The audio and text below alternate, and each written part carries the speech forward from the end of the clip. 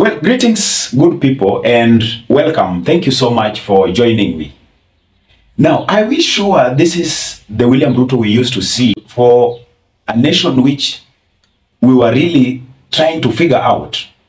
Mimi nataka niwaeleze ya kwamba these people don't understand the damage they are doing to the people and the economy of Kenya. Na mimi nataka niwaulize watu wa hapa Manga, tafadhali, mkiona tumesimama hapa mbele yenu, tunawaambia ya kwamba tutengeneze hiyo serikali inakuja ambayo inaelewa lugha ya mwananchi wa kawaida. Watu wa Manga, mko tayari? You know, first of all, I think what they always say, there is this adage or proverb or saying that goes, the fish will always start to rot from the head. And so in this analysis, I want us to use that adage to try to explain the kind of system that we're seeing right now. Because this system is rotten to the core. And if you look at the chronology of the rotting, you'll definitely say that it started rotting from the head. First of all, if you look at the head, you will be talking of who did William Ruto bring on board to help him govern the country. You know, first of all, he did not consider professionalism. That is a red flag. That is something which is disastrous in the long run. And even right now, if you were to talk of, maybe let's say, he goes like a man who now wants to apologize publicly and realize that, you know, there is a mistake that I did and I need just to pick up my pieces. Even if he goes for these professionals, I think they will be very fearful of getting into his government.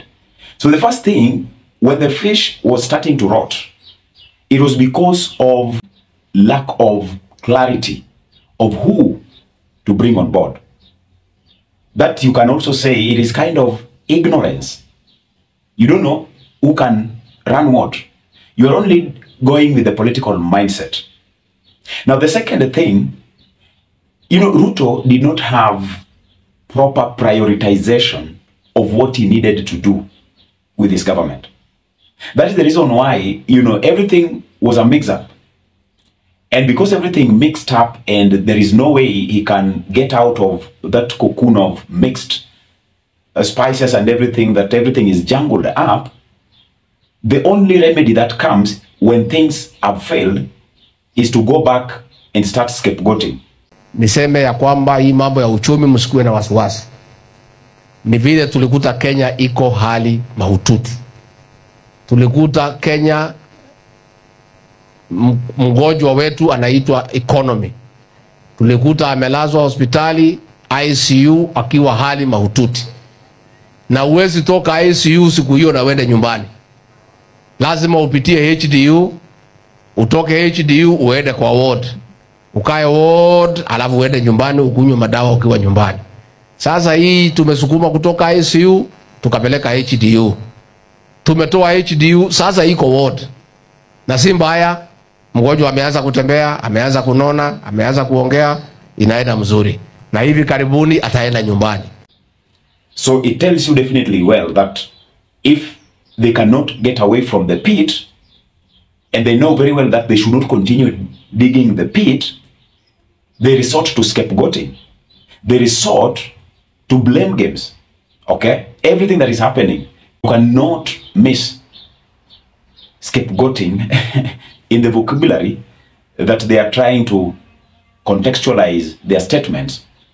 For instance, you know, now if you take those two areas, you will sum them up and know very well that everybody that William Ruto brought on board not at par with the vision that he has.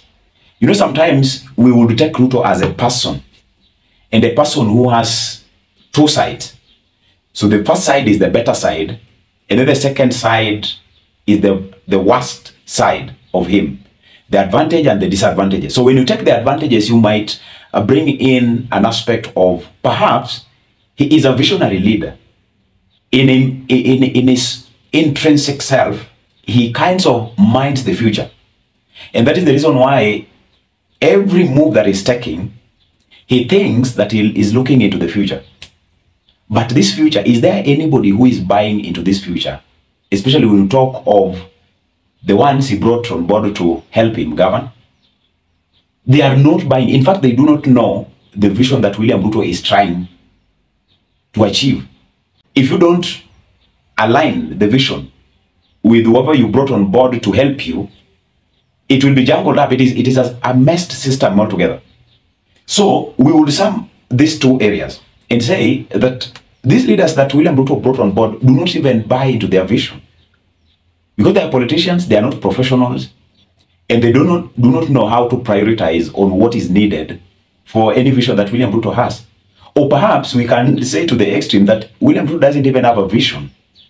He said that he can't even explain to these leaders that this is what I want us to achieve. He is just jangling up everything. He is just messing up. And this is the time that you can actually agree with what is being said. You know, for you to be a successful president, there must be a distinction between your performance and political play that you dispense.